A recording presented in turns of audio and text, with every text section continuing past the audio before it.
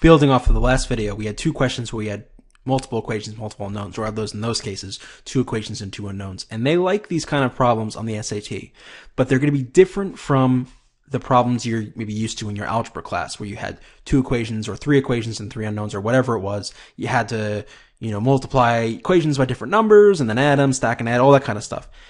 Occasionally you might see one that's straightforward, but usually these multiple equations, multiple unknowns problems will have some kind of twist or tweak. They may at first seem impossible, but there's always going to be some little tweak, right? You want to find that 30-second solution in order to get down to that answer. So these first two problems we're going to see are going to be ones where you're going to do either some kind of substitution or find some other little shortcut that's going to make the math fall out easily. In the next video, we're going to see examples where we're going to do some cancellation and stacking them. So let's look at these two first. Number 13. This is going to be a medium question.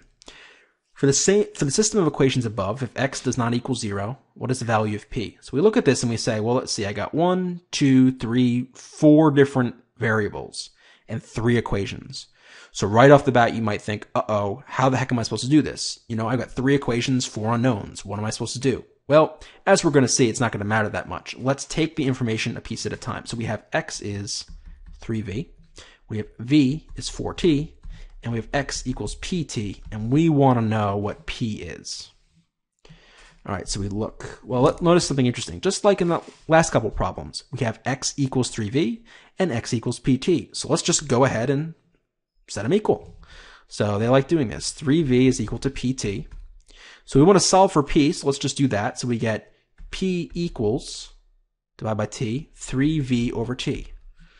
Now what we might do? Well, again, let's do a substitution.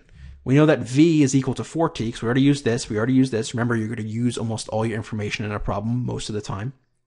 We know v is equal to 4t, so let's just go ahead and substitute that 4t in here. Now, what good might that do? Well, let's see. P is equal to then 3 times 4t over t, and then aha, look at that. The t's are going to cancel, which is good. Otherwise, we definitely couldn't do this problem. And we're going to see 3 times 4 is 12. So the answer to this one is indeed 12. So notice it may look impossible, but they've had to set it up in order for you to be able to do it. So here we're doing a series of substitutions. Remember, we talked about substitutions in a previous video, and here they are again, coming up in a little more difficult form for a multiple equations, multiple unknown problem. Let's look at this one from 2005, section 8, number 15. This one is difficult. It's a hard. For which of the following values of k will the system of equations have no solution? Wow, this is a tough one. So we need to know what is going on with the system of equations. Now think about how you normally figure out a system of equations.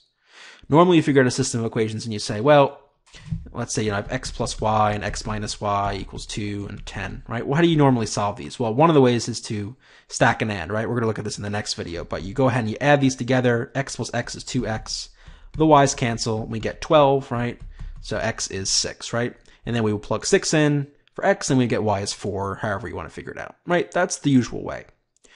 So when will this have no solution? Well, it have no solution when, think about it, if we can get down to a single x or single y, we can get a solution.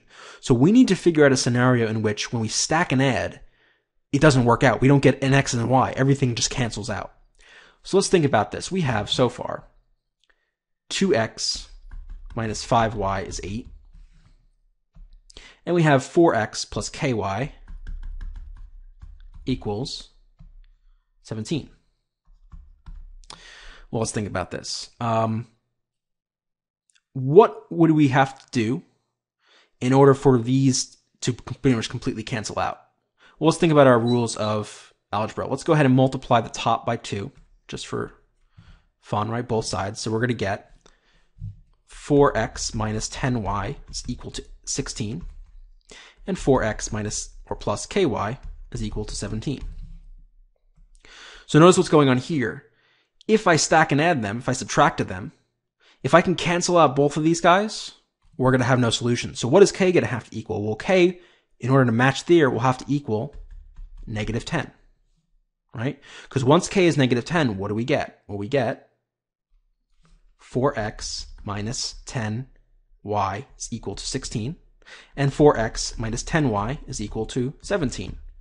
Wait a minute, right? That doesn't make sense. There's no way that this can equal 16 and the same thing can equal 17. That's just against the rules of algebra, of logic, and, of existence.